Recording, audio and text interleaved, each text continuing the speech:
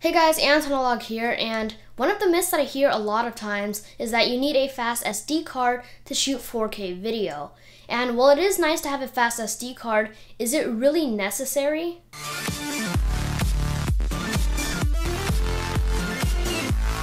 So to test this, I'll be using 3 different SD cards: a Kingston card rated at 30 megabits per second, a PNY card rated at 90 megabits per second, and finally a Lexar card rated at 300 megabits per second. Now these numbers don't really mean anything to us because those are the read speeds, and we're specifically looking at write speeds because you're writing information to the SD card when you're recording video. So I ran a Crystal Disk Mark benchmark of the write speeds of all 3 SD cards, and these are the results that I got. For the Kingston card, I got 20 megabits per second write speeds. For the PNY card, I got 35 megabits per second write speeds. And finally, for the Lexar card, I got 45 megabits per second write speed. So really not quite as advertised, but it still works. But benchmarks really don't tell us anything, and I resorted to real-world performance tests.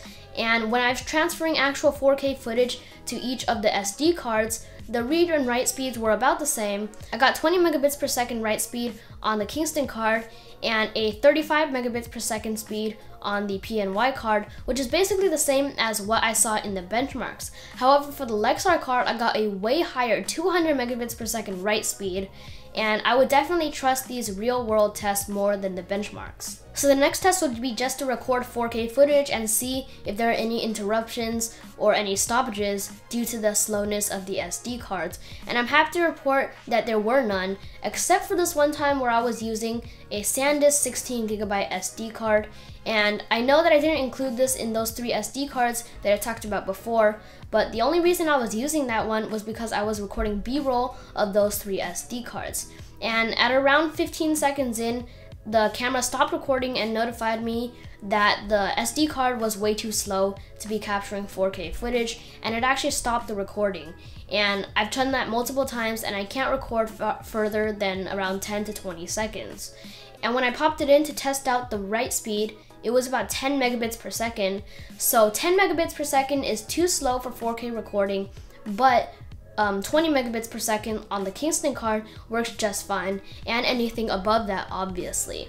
So any of those 3 cards I mentioned in the beginning of the video will work with 4K recording. So next I did a test of how fast this could take photos. I switched the camera to RAW, and I also made it in burst mode so that when I hold down the shutter button, it would just keep taking photos as fast as it could transfer to the SD card. So I recorded the shutter sound, and every time you see a spike in the audio, that is when it takes a picture. And I loaded them all into Audacity so you could see visually how fast the pictures were being taken. And as you can see, in the faster cars, there was less of a gap between photos, and in the slower cars, there was more of a gap in between photos. And that beginning part where you see a cluster of photos all at the same speed, that is called the camera's buffer, and that is not taken into account in my testing because it is all the same on all 3 SD cards because of the camera's inbuilt memory. So as you can see in these tests, the Kingston card took 10 photos in 15 seconds, not including the buffer. The PNY card took 17 photos in 15 seconds, not including the buffer.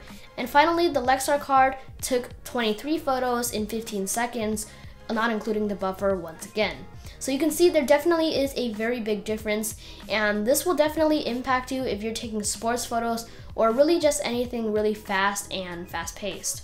So for the last test, I transferred 20.5 gigabytes of 4K footage from my SD card to the SSD on my computer. But there really wasn't a difference in this case, and that was because something in the computer was bottlenecking it. I have a feeling it's Windows, but I'm not quite sure, and be sure to correct me in the comments if I'm not correct. But I tried it on different SD cards. I tried it using multiple SD card readers. I tried it on different computers, and I also tried it on different drives, hard drives, SSDs. I tried pretty much anything, and they were all capped at 90 megabits per second transferring to the computer. So I really couldn't come up with a conclusive test. But if you're using a Windows computer, then you'll be capped at 90 megabits per second. for all 3 SD cards, which means even if you buy the slowest Kingston one, you will still have the 90 megabits per second transfer rate, and 20.5 gigabytes of 4K footage will still take you around 4 minutes to transfer into your SSD. So in conclusion, here's what I break down what SD card to buy. If you're just shooting 4K video or even 1080p for that matter, you can go with the Kingston card or anything that has a 20 megabits per second write speed or above. And that will get you smooth 4K recording, even 1080p, and pretty much no problems at all recording 4K, and no speed loss between these and the higher end cards from Lexar per se. So the Kingston card is the way to go. However, if you are shooting photos, for example sports, and you need that really high burst rate, then you will want to go with a super fast SD card so you can get as many shots in as possible in that limited time range. So you will want to go with a Lexar fast SD card.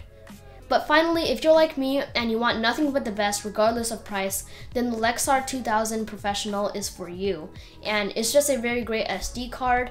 It's fast, reliable, and I had no problems with it. And overall, I just really like this SD card.